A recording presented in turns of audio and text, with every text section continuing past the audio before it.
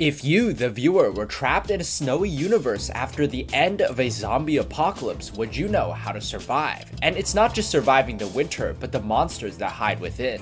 In this video, I'm going to be breaking down the 2015 film Extinction and trying to help the characters fix their mistakes and ultimately beat the Frost Reapers from extinction.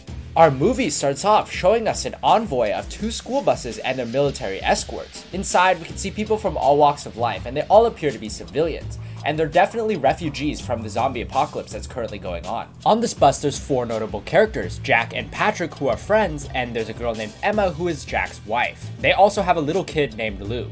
Right before the 2 buses reach the safe zone, the bus in the front suddenly takes the brakes and stops. Everyone in the second bus is obviously very confused, and since they were already stressed out, tensions are high. Tensions only increase after there's machine gun fire in the bus in front of them. You'd think people would pick up that because of the machine gun fire, there's definitely a zombie in the first car. However, the military official here is too fucking stupid to realize that, and he gets out of the bus to go look at the other bus. In my personal opinion, if someone is opening fire into a group of civilians, there's something a lot worse than harming civilians in the bus, meaning there's definitely a zombie there. What this soldier should have done is instructed the second bus to go around the first bus and then make it to the safe zone, leaving everyone in the first bus behind. And for good measure, you could use the military Humvee and spray the first bus full of bullets to make sure the zombie doesn't get out. However, the soldier obviously doesn't do this. Not only does he go outside, he goes outside holding a signal flare, basically advertising to all the zombies that their next meal is right here. And after he goes near the bus, he suddenly disappears and the other soldiers cannot get in contact with him.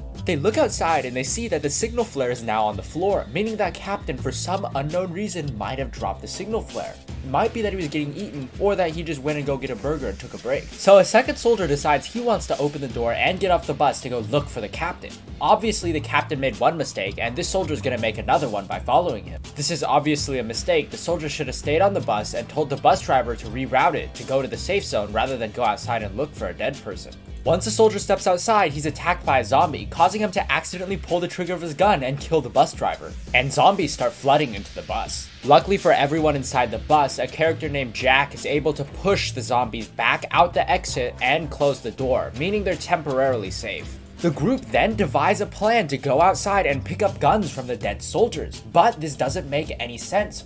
Why risk going outside during a fucking zombie apocalypse when the keys to the bus are literally still in and the driver is dead? Just throw his body onto the fucking floor and drive away. Instead, what the characters do is they do go outside to try to grab the guns, which they are successful in getting. However, the soldier they're getting the gun off of reanimates, and at the same time, a zombie horde approaches and starts attacking the bus. Towards the end of the attack, Emma, who is Jack's wife, is able to save the baby. However, she ends up getting bitten as a result, and Jack has no choice but to put a bullet into her head before she can turn into a zombie. What they didn't think of is they could have found a pocket knife or any sort of sharp instrument and simply sawed her hand off. That way, the infection would not spread to her body, maybe giving her a chance to live, and if she turns anyways, then you can just shoot her there. Our movie then cuts to a distant future where we see a man with a sniper rifle take aim and shoot a horse. Then he walks through the snow-covered landscape and picks up his kill. And it turns out that this bearded man is Jack.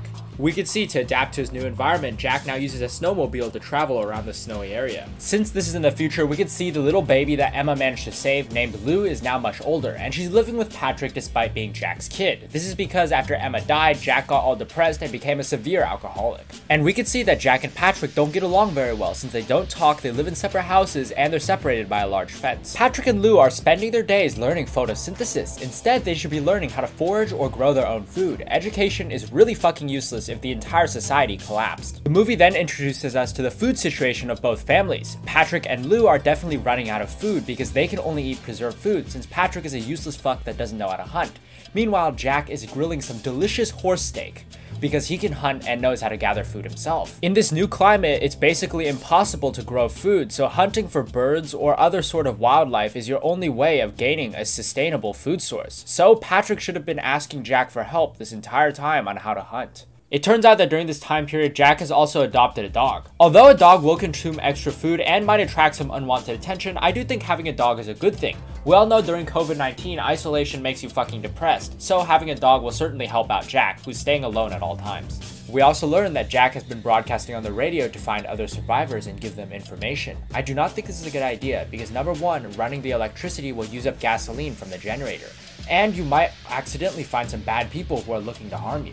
The next morning, Patrick wakes up and finds that Lou isn't next to him anymore, so he runs downstairs in a panic. It turns out she's just making cereal with water.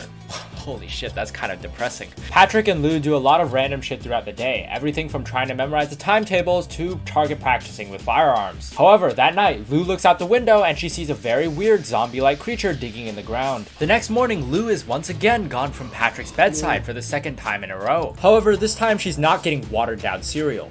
She's later found hiding under her bed because she was scared of the monster she saw last night. The dad shrugs it off as just random nightmares and says the monsters don't exist anymore since they all died from the cold. This is a very idiotic thing to say because you haven't ventured out of your house or the nearby area in the past months, meaning you have no idea what's going on in the outside world. So it's very possible that a monster could have made it back. He should have investigated his daughter's claims more seriously. If you look around the house, you can see there's a lot of vulnerabilities. Mainly the windows are not boarded up and there's not even blinds on them. Even if it's not a zombie trying to break in, you're still going to want to board those up in case marauders or bandits try to break in. Later, Lou once again goes outside to visit the dog. However, this time Patrick follows and sees she's fucking around with dog and talking to Jack. So he gets really pissed off at the dog and aims a gun at it. And an intense conversation ensues, however, nothing extreme happens. Jack then takes his snowmobile to the nearby city where he visits a supermarket that's actually extremely well stocked. He grabs some food and water for himself, and he grabs a stuffed animal for Lou. It seems he wants to reconnect with her because he feels guilty that he's been absent her entire life. But before he can think very deeply about it, his dog notices the fox that was inside the mall with them suddenly got killed by something. Suddenly, a giant frost zombie jumps up above them and starts chasing Jack and the dog, so they have to run away as fast as they can. And when it comes to running away, here's one tip. Don't look behind you because it could throw off your balance and slow you down. And in this case, if you slow down, you're probably going to get caught and eaten. Good thing Jack and his dog are not caught, and they're able to close a door that traps the monster inside the supermarket. Jack and the dog are able to get on the snowmobile and ride back to the house, however they're still being pursued by the monster. My only question is how fast is this fucking zombie? Because I did some research and most snowmobiles can go upwards of 100 miles per hour at least, meaning that this thing must be running fast as fuck to be catching up. And if it is running that fast, why didn't it just catch up to Jack inside the supermarket? Jack turns around to look where the monster is, but because of that, he runs over a log, which causes his snowmobile to flip over. And when he comes to, the zombie is hovering right above his face. The only reason that Jack is not dead is because these zombies adapted to lose their eyesight and hunt with enhanced hearing because of the snow on the ground. I don't know about you, this sounds a little bit like another movie that I've watched, but this movie actually came out first. Of course, Jack doesn't actually know this information, but if you did figure out that he wasn't going to kill you unless you made some noise, I would just lay still until he left. He would leave eventually. But Jack knows he can't just lay still because Patrick and Lou are practicing shooting their firearms, which would definitely attract the zombie there. Jack is almost killed by the monster, but then his dog comes in at the last second, distracting it long enough for Jack to grab a shotgun and shoot it. Unfortunately, because of the dog's heroic sacrifice, the dog is killed. Jack, full of the feelings of revenge, decides he wants to go hunt the creatures because they killed his wife and now his dog. So when Patrick walks out late at night, he's shocked to see one of the creature things chained up in the middle of his backyard. This is because Jack caught it and brought it back.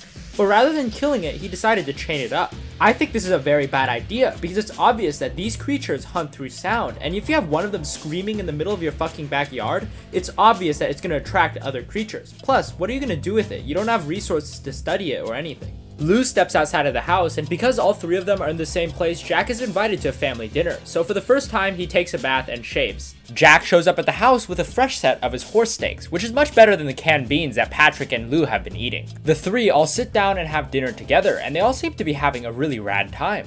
The group decides that their best option is to head somewhere else, so they fix up an old truck and finally get it running.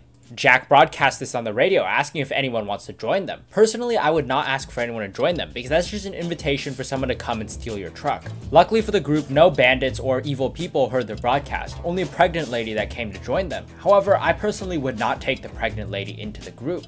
Not only is childbirth probably gonna fucking kill her, it's just extra mouths to feed, and she can't even work because she's pregnant. Rather than continuing on via the truck, they realize the woman's pregnant, so they hunker down for a little bit back at the two houses. The woman reveals that there's a horde of infected on their way there, and they already took out her group, which is why she was alone. Then the woman hears the screaming of the captured creature outside, so she goes and executes it with a gun. This was a seemingly good idea because the woman knows that that creature will attract other creatures with the screeches, but what she doesn't realize is she could have just used a knife and did it quietly. The gunshot will now attract more creatures to the area. They hear howling in the distance and they know there's other creatures coming to their location. So everyone grabs their firearms and just starts walking around. I don't understand why they have to walk around and why they can't just sit on the couch and stay quiet, because if they just didn't make any noise, the creature would ignore them and keep walking. Cause remember, these creatures are completely blind. Another mistake that this group makes is not fortifying ahead of time. In fact, they don't start putting furniture against windows and doors until the creatures start actively attacking. They should have done all this barricading way ahead of time. Of course, with this lack of preparation, the group quickly gets overwhelmed as a bunch of the ghouls get inside really quickly. However, these ghouls aren't actually great at fighting, mainly because they can't fucking see. I guess the pregnant lady is at least somewhat useful because she's smart enough to at least turn on the radio and play loud music so all the ghouls get randomly scattered and can't think properly because of the loud noises. Because these ghouls can now no longer hear, the three adults start having a heyday, killing them in all sorts of ways, everything from a nail gun to stabbing with a piece of glass. However, the electricity runs out on the record player and the group realize they might be fucked. That is until Jack offers to sacrifice himself by running outside with the signal flare and shooting and yelling with his shotgun, while Patrick, the pregnant lady, and Lou would have gotten in the truck and driven away to safety. So what are the ways Jack could have made it out without him having to sacrifice himself? The first method is when the zombies are listening to the TikTokers' shit music and unable to move because it's too cringe, the group should have ran away into the truck and left. When they stopped to kill the creatures, it wasted all their time they had to escape. The second solution is they should have left their house earlier. When the creatures were coming, they still had plenty of time to get in the truck and leave, rather than spend time talking about past life and doing absolutely nothing. However, since they don't do this, Jack uses a signal flare to blow up the local gasoline tank, taking all the creatures with him as the other three survivors drive away in their truck. And at the very end of the movie, we're left with the three survivors staring into a blissful sunrise. And that's it. That's how you can beat the Frost Reapers from the movie Extinction. If you like this video, feel free to subscribe and hit that thumbs up button, as well as leave a comment on what movie you want to be done next. And as usual, thank you all for the amazing support. We've been growing a lot recently, so I want to keep up the growth. Thank you everybody, and have a great rest of your day.